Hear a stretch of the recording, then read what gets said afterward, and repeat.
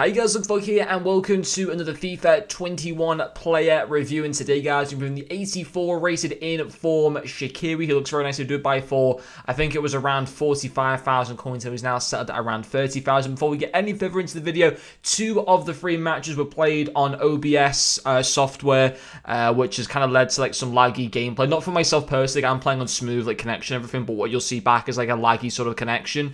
So I went back into my old Elgato capture cards. And it ran smoothly, so I'm happy that that part is sorted. But yeah, the Shaqiri card, he's a nice card. 3 games played, 3 goals scored, and 1 assist.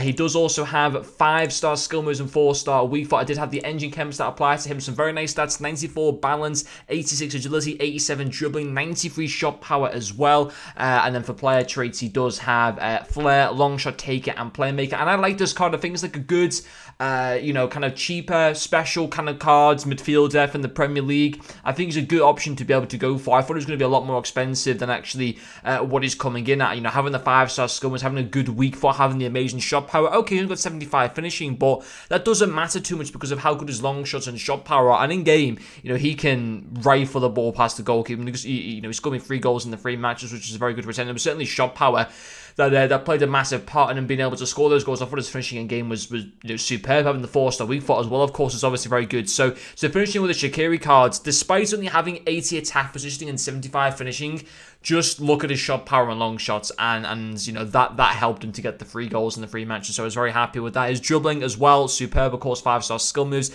amazing dribbling, agility, and balance. His balance goes up to 99, his agility goes up to 90, dribbling goes up to 95 or something like that as well, which is obviously pretty good. So he feels nice and smooth on the ball, easy to be able to turn with. I use him as like a wide CM position, but of course as a cam, be great for that area as well. But yeah, his dribbling's absolutely quality, and also his passing. Only 1 assist in the 3 matches, but the way he was able to start attacks, link up with the rest of the midfield was obviously very good. 84 vision, 84 short passing. Both those stats go up to 88. His curve goes to 99, his crossing goes into the 90s, his long passing goes to 87, which is obviously very good as well. So I even thought his passing was really good, and on the whole, it's just a good option to be able to go for as like a cheap, affordable, inform Premier League cam, who can be used either as a cam or even like a centre midfield role. I think he, like I've proved that he works there very well. Being able to get 4 goal contributions in the 3 matches. So it was a card that I really enjoyed, and I would recommend buying. And another thing as well for this video is I don't know.